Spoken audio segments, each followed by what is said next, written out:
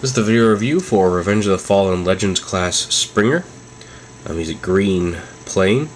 It looks like he's one of the Osprey type vertical takeoff planes. The engines don't actually rotate up.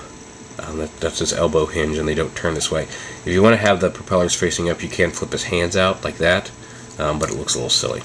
He's regardless of what plane he's modeled after and what its engine can do, the engines are fixed on him. I'm a little flat on the bottom for whatever reason, but you know, it's a Legends class figure, you can't complain too much.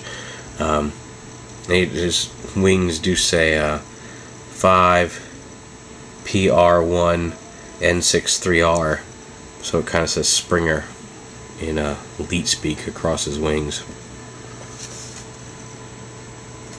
Focus, focus. What's up with my camera today? Yeah. This wants to focus on my hand for some reason. I don't know why my hand is more appealing than Transformer, or why it's causing. Oh well, whatever. Anyway, transformation. You want to go ahead and flip these propellers up, like that, and then you go ahead and bend the elbows out a little bit, and then fold the whole arm assemblies down. You can go ahead and take his nose, push it down like that. Okay, and then pull his legs down, and then you want to rotate the feet down and split his legs, and there you have Springer in robot mode.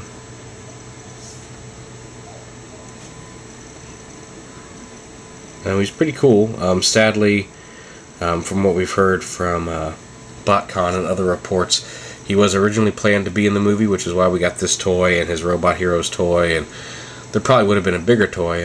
Originally it was a character planned to be in the movie, and then through the course of revisions was scrapped.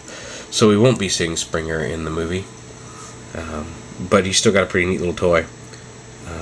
And definitely one of the better Legends class figures from this time around, so pick him up. Legends class Revenge of the Fallen Springer.